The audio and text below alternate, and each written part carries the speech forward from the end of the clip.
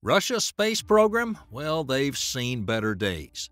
Its decline is perhaps best embodied in the Soyuz spacecraft, once that ever-dependable go-to vessel for ferrying both NASA and Roscosmos astronauts to the International Space Station. And now the subject of public scrutiny after numerous high-profile failures. Soyuz recently back on Earth with no crew. Even a private company can do better than that, and it's a grim decline into decrepitude. Let's find out all about it in today's episode of Alpha Tech. As planned, the leaky Soyuz MS-22 spacecraft cast off from its docking port at the ISS without any astronauts aboard, a rarity for Russia's Roscosmos space program at 5:57 a.m. Eastern Daylight Time.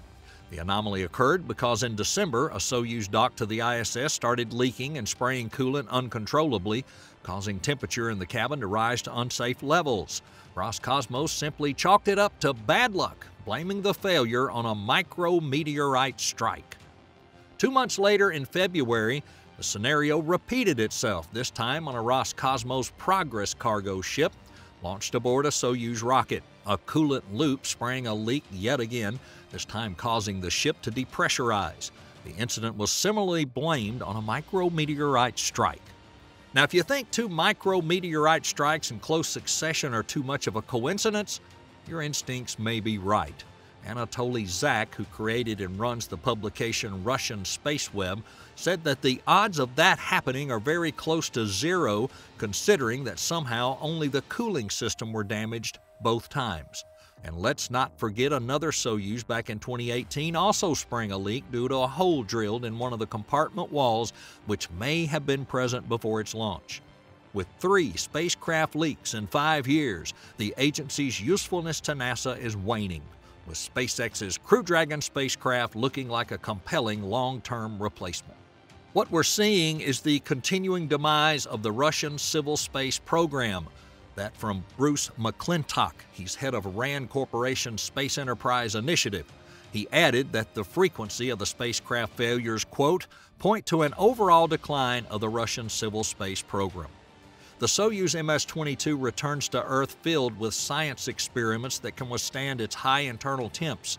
It's also carrying old navigation modules, Russian Orlan spacesuit sleeves, TV cameras, and other gear. A recovery team will retrieve the Soyuz capsule after landing so it can be studied to better understand how this coolant leak occurred, as well as what a landing without coolant is going to add in future missions. Back on Earth, however, Roscosmos is apparently drowning in so much debt they can't even pay the rent.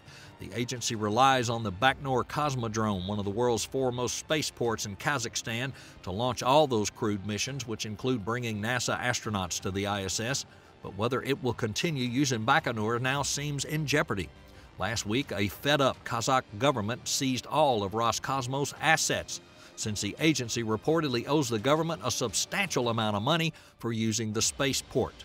Getting off the ground may yet prove to be a major hindrance, but maintaining its crewed foothold in space isn't looking any better either. The ISS is set to be decommissioned by 2030, and none of the commercially operated but NASA-backed space stations set to replace it, or chain-brand spanking new Yangon space station for that matter, involve Roscosmos, and its plans of building a space station of its own remain unconvincing. For now, Russia seems more focused on military applications of its space technology at the expense of its civilian pursuits, potentially deorbiting the U.S. and Russia's long-standing cooperation in space and sending it tumbling towards a watery grave in the depths of Point Nemo. Beyond launch problems and coolant leaks, Russia's civil space program faces another problem: the ISS.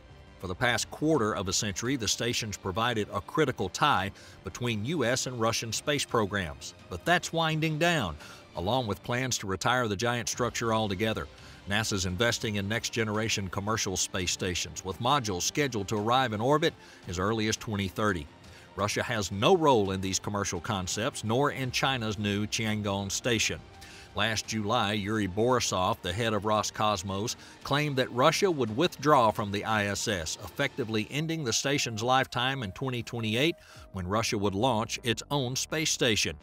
And this February, the state-owned TASS news agency confirms that Russia plans on supporting the ISS through 2028 timing that depends on the deployment of a new Russian orbital station. Pavel Luzin, a senior fellow at the Jamestown Foundation, that's a think tank focused on China, Russia, and Eurasia, is skeptical. He's not aware of any new space station models, crewed spacecraft, or launch vehicles in the works. It would be optimistic for Russia to even launch a new station in the 2030s, he adds. Russia is not the Soviet Union, says Luzin, who's also a visiting scholar at Tufts University's Fletcher School of Law and Diplomacy. Russia will be able to make some large vehicles and Soyuz spacecraft. Russia will be able to launch some satellites, but it will not be an advanced space power. It will not be making steps beyond low Earth orbit. Yet through the support of an emerging space superpower, Russia still has plans for the moon. In 2021, Chinese and Russian officials announced they would partner to set up a research station on the lunar South Pole in the 2030s. Lots of work will precede that base, though. First, China has embarked on a series of robotic missions to collect data and scope out potential landing spots. The next of those, Chang'e 6, includes a lander and sample return mission and is planned for 2025. Russia's first robotic mission for the program, Luna 25, has been delayed for years, but could finally launch in July. That lander would prove a crucial test for Roscosmos, whose handful of missions beyond Earth orbit since the late 1980s have fared poorly. The mostly Mars-focused probes either failed to leave Earth orbit or didn't reach their destination. That track record, compared to the success of China's ramped-up space program, is a reason for skepticism about the Chinese-Russian collaboration, says Zach. Why would China cooperate with Russia when the Russian space program is in a weaker state, he said. The mismatch in technical capability is so huge, I don't see what China would get from this. While China may have political reasons for collaborating with Russia, its space program has little to gain from working with its Russian counterpart.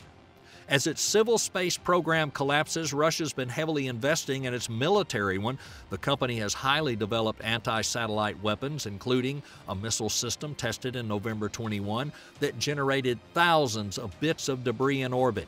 So have previous tests by the U.S., China, and India, leading to an international call for a moratorium on those. Russia also has used electronic weapons against space systems and has been testing laser weapons that could be used against satellites. Russia appears to have tested a potential weapon prototype in 2019 and 2020 with a nesting doll-like spacecraft, Cosmos 2543, which released a sub-satellite in orbit, says Victoria Sampson, the Washington office director for the Secure World Foundation, a nonpartisan think tank. Like McClintock, Sampson says Russia's back-to-back technical issues are a worrisome sign for its civil space program, and so is the likelihood that it may soon be without a space station. There's a national prestige factor for countries with space programs, she says. The Soviet Union may have put the first human into space, but now, 60 years later, Russia faces a near future which it's no longer able to do that. That is a slide. And that just about wraps it up for today's episode. Don't forget, share your ideas in the comments section below. Your support motivates us to create more quality videos. And for that, we thank you so much and hope to see you next time.